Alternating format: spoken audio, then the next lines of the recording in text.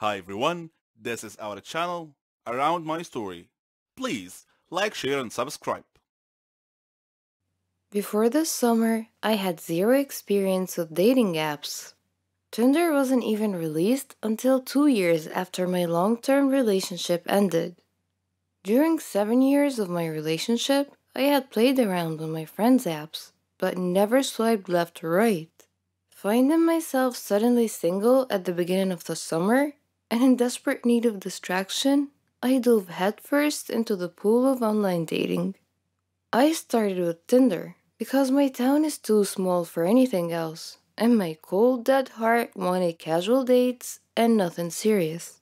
And that's the whole purpose of Tinder. Tinder met most of my expectations. I went on a handful of dates, met some cool guys, and some not so cool guys.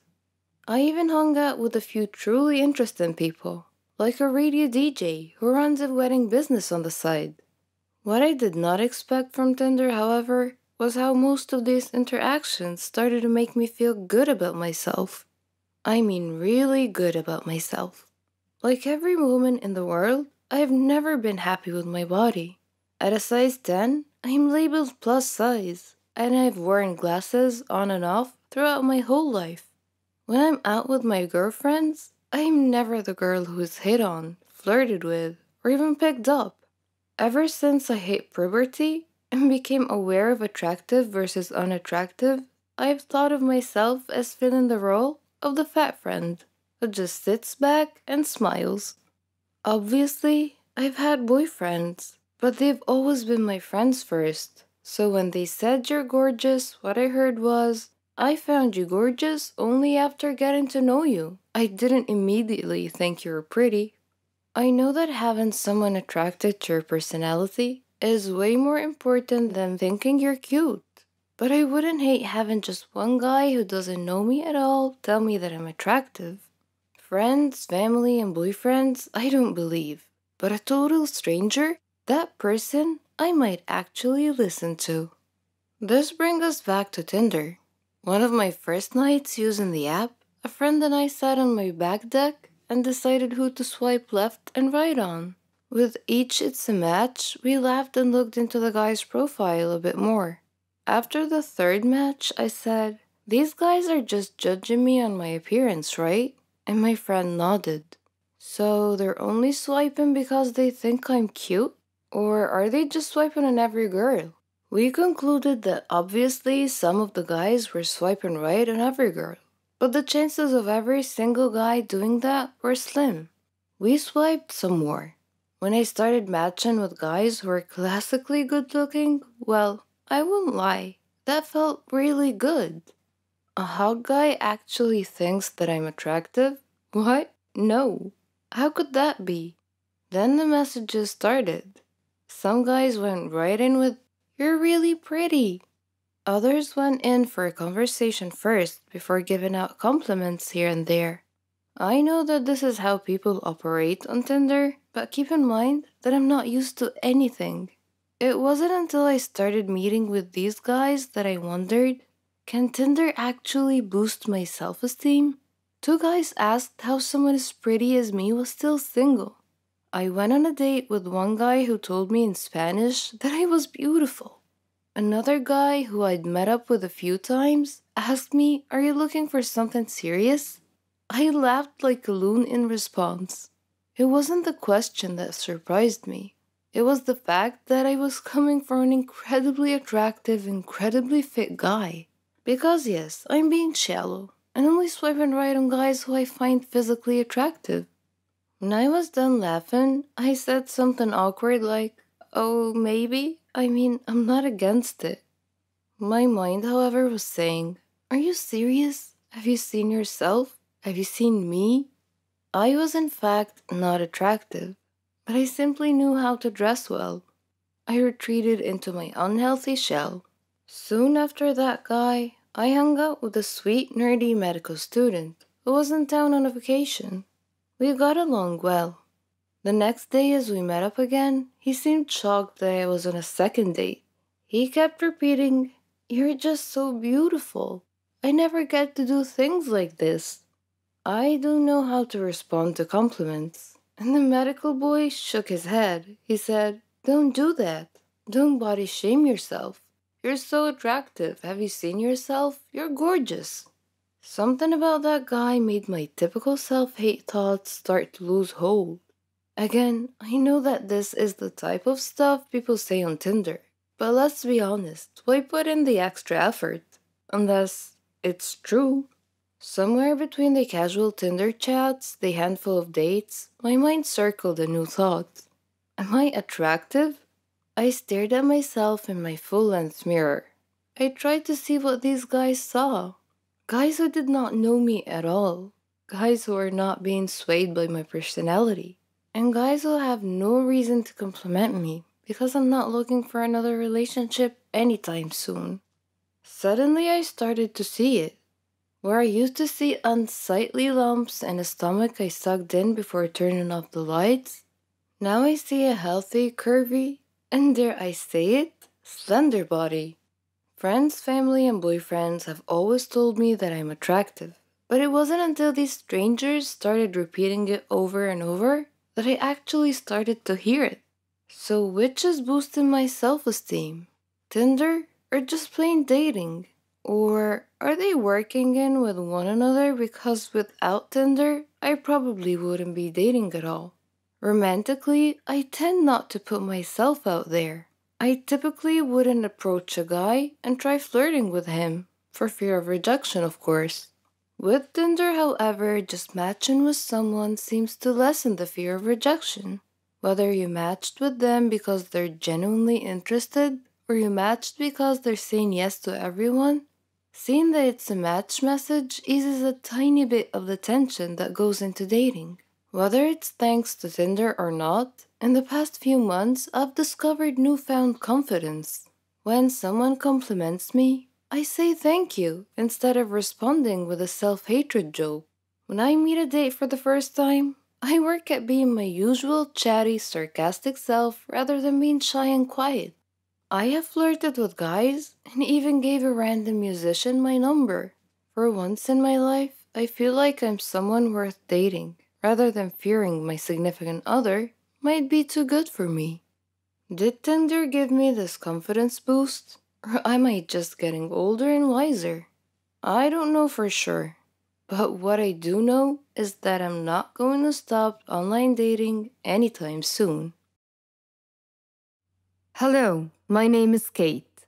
Now I'm going to say this. I am by no means a saint, and the only reason I brought this up is later in the story. So, I dated this guy in high school for 2 years. He was the love of my life, and I planned on marrying him. His dad became super controlling, and eventually he forced us to break up. He immediately got into a relationship with another girl, and I moved on. Later on, I met this guy who we will call Max, and he was a mix between country and scene. He liked artists like Lil Peep and also was in love with horses. He had a girlfriend who lived across the country, but we stayed friends. They eventually broke up, and naturally, we both grew closer. Dear God, I regret ever saying yes to going out with him.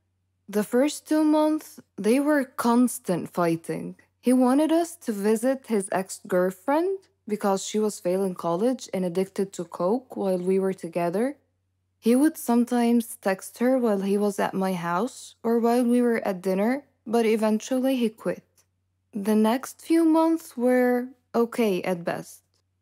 He would constantly start fights with my male friends and even assumed I was cheating on him with one friend who at the time did have a crush on me.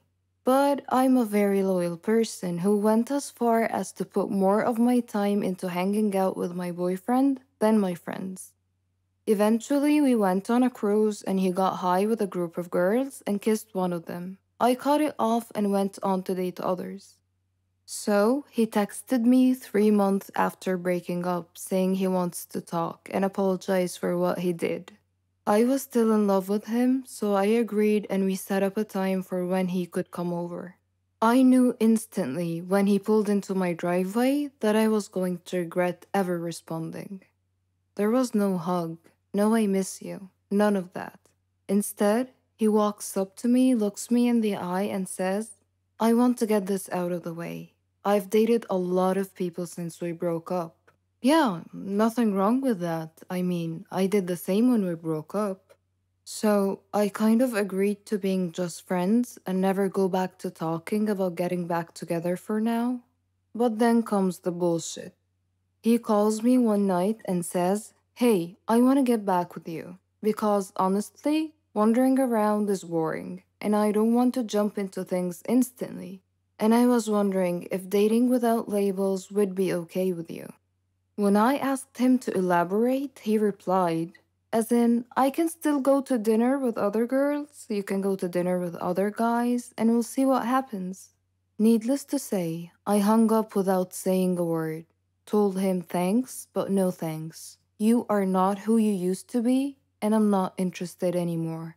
Bonus chapter. He stopped a few weeks, but he would periodically send me pictures of him at parties or on dates with other girls or pictures of his private areas. Anyways, ever since he has been blocked on everything, but I just thought I would share this with you. This is a shout out to every girl out there. Please find someone that's worth your love and affection, not someone who wants to play with it. Hello there, my name is Pearls. The first day of my professional life was the worst professional day ever.